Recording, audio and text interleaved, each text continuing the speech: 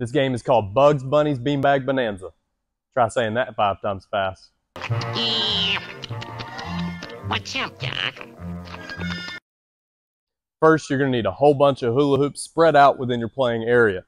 Notice that I have 2 yellow hula hoops and 2 blue hula hoops. That's going to be real important.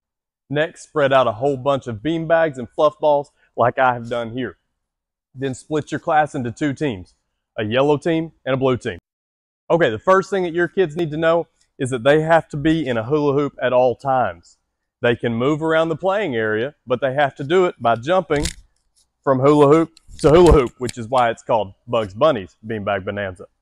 If they do step out, they're out of the game for the rest of the round. Each round is about 1 minute. All right, like I said, there's a yellow team and a blue team. The yellow team's goal is to get as many of these beanbags or fluff balls or whatever you have into the yellow hula hoops, either one of them. The blue team's goal is to get as many items into the blue hula hoops as they can.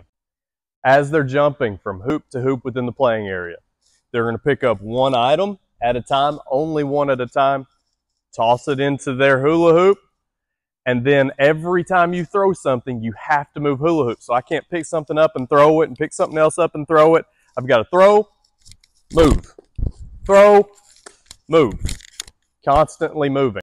Now, they are allowed to steal in this game. So if I was on the blue team, I could jump into the yellow hula hoop, I could pick something up, and I could try to toss it into my team's hula hoop. But remember, every time I throw something, I have to move. So I can't just stand here throwing stuff out. I throw one, I move somewhere else, I pick something up, I throw it. There's also a 5-second time limit in each hula hoop.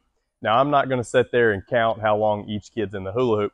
But if I see a kid standing too long in a hoop, I'm going to say, hey, 5, 4, 3, 2, 1. If they don't move, then they're going to be out for the rest of the round.